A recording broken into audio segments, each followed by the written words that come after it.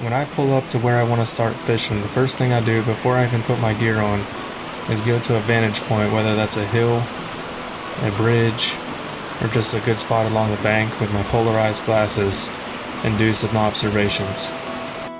What I'm doing is observing the other fishermen if possible.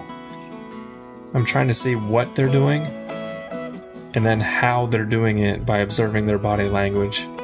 Are certain anglers having more success than others? If so, why?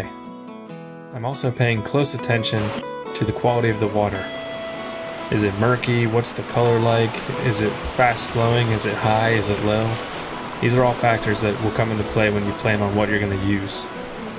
This is difficult to do in the dark, but there are some things you can still observe, so try your best. It's important to do this quietly and from a distance so you don't disturb other fishermen.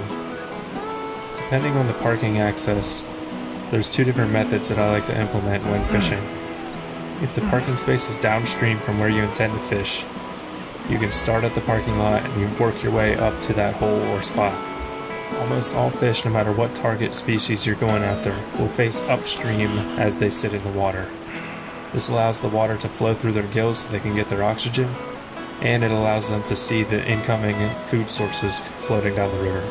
This makes it very important to approach from downstream up so that you don't easily spook the fish. The second method that I like to use is actually parking far away from where I want to fish and upstream from that position.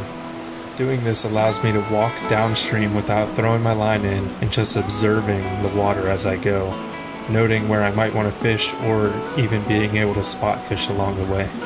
Once I get to where I want to fish, then I can start slowly working back up until I get to my vehicle and then call it a day or repeat the process or move somewhere else. I understand this isn't always possible based on parking access. Things can get pretty tight on the river sometimes.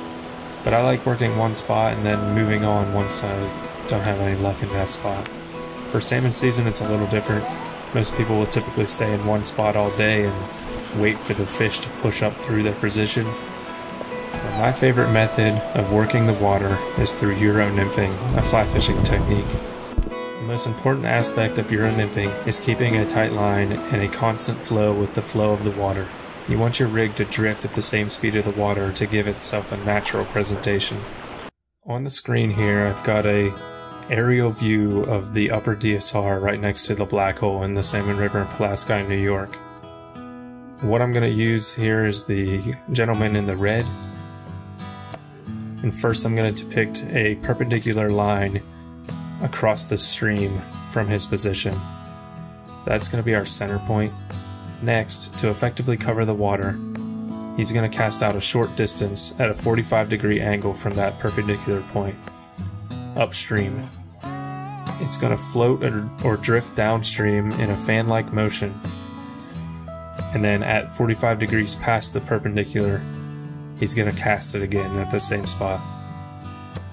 You can repeat this a few times until you feel comfortable that there's no fish there, and then what you do is you just pull some more line out. I like to pull about 2 feet at a time and do the same cast. So this gives you another drift about 1.5 to 2 feet away from your first one in the same fan-like motion. As you can see here, this is the water coverage that you're going to get.